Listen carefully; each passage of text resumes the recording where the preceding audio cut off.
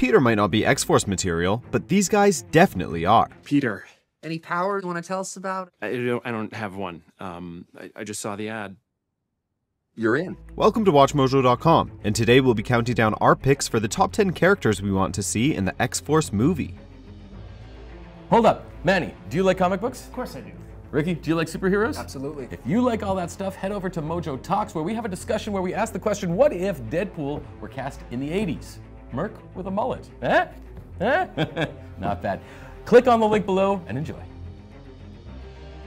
For this list, we're looking at characters who should be enlisted for Drew Goddard's upcoming X-Force film. We've excluded established heroes who have already joined X-Force in this movie universe, such as Cable, Domino, and of course, Deadpool. Number 10, Mojo. I'm ruined. Waiting for a video in toilet. An exaggerated caricature of network executives, Mojo uses television to control viewers and rule over the Mojoverse, forcing others to participate in mindless programs. Given his bizarre nature, Mojo would probably feel out of place in a straightforward X-Men movie. Mojo would be right at home in a more satirical environment, however, making him a worthy antagonist for Deadpool's X-Force. Seeing how a former reality TV star is currently in the White House, Mojo could also bring some timely commentary to the table. You may be the champion of the arena, but I'm the undefeated master of public opinion. Number 9, Siryn.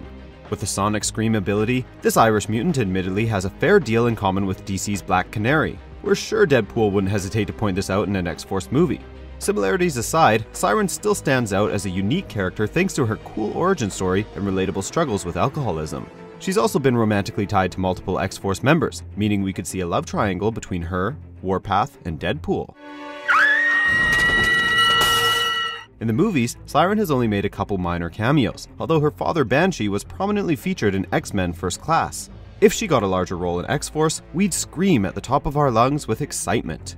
Number 8, Mr. Sinister. Enjoy your revenge, Morph. I know I am.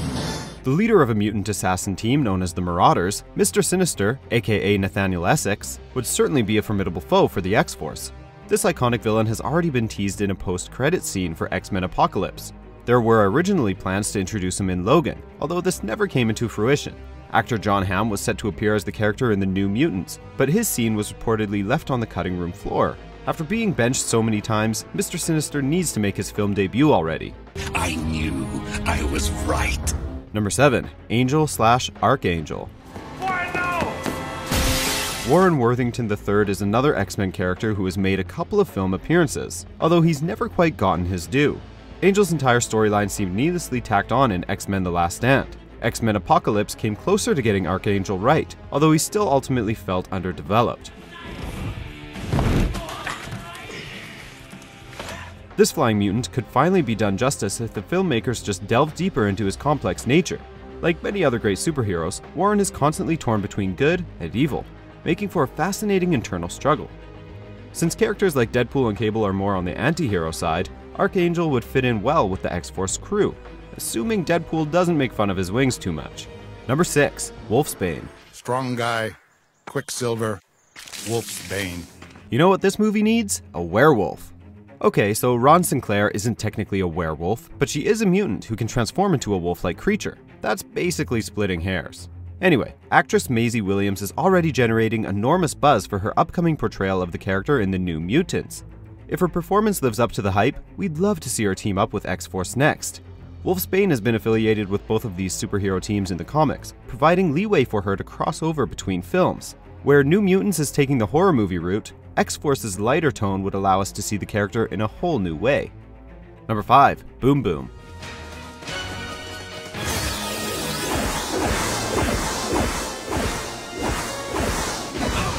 Tabitha Smith is a founding member of X-Force. As her name suggests, Boom Boom is both literally and figuratively a ticking time bomb. She possesses the ability to produce explosive yellow orbs that are in no way Dragon Balls. While she has yet to make an appearance on the silver screen, her fun personality and fiery nature would make her a welcome addition to the X-Force film. The comics also saw Cable act as a mentor to Boom Boom, helping her master her powers. It'd be interesting to see this dynamic explored in a movie, especially since Cable has already been established as a badass dad. Number 4, Cannonball.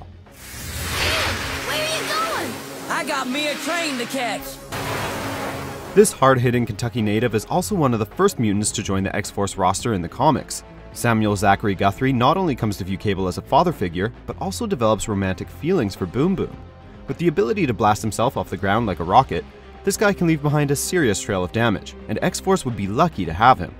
Until then, we can look forward to seeing Cannonball make his cinematic debut alongside Wolfsbane in The New Mutants, with Stranger Things actor Charlie Heaton in the role. Number 3. Warpath. While actor Boo Boo Stewart didn't get a ton of screen time as Warpath in X-Men Days of Future Past, the character deserves more of an arc in this film. Like Boom Boom and Cannonball, James Proudstar was also there when X-Force first began. Before siding with the good guys though, this Native American mutant was blinded by revenge, blaming the X-Men for the death of his brother. Once he started putting his superhuman strength and speed towards something positive, however, Warpath emerged as one of X-Force's most prominent players. Being a mainstay of the team, we can't imagine an X-Force movie without him. Number 2. Gambit.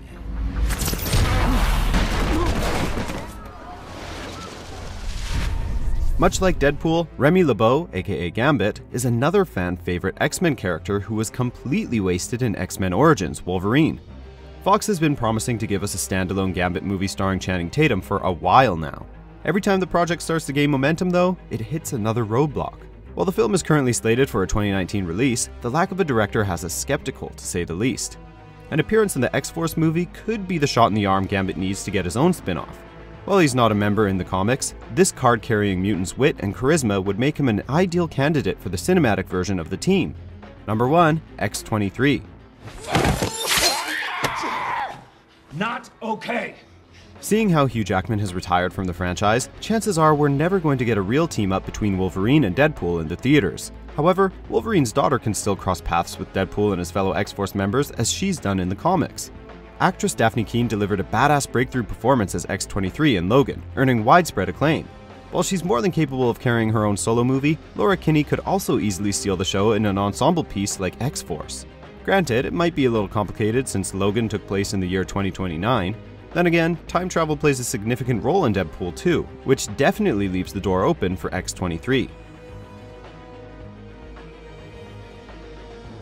So what do you think of the list? Let us know in the comments. And if you like this kind of stuff, make sure to head over to Mojo Talks, where we have a discussion asking what if Deadpool were to be cast in the 80s? Who'd play Deadpool? Who'd play Colossus? Click on the link below and you'll find out.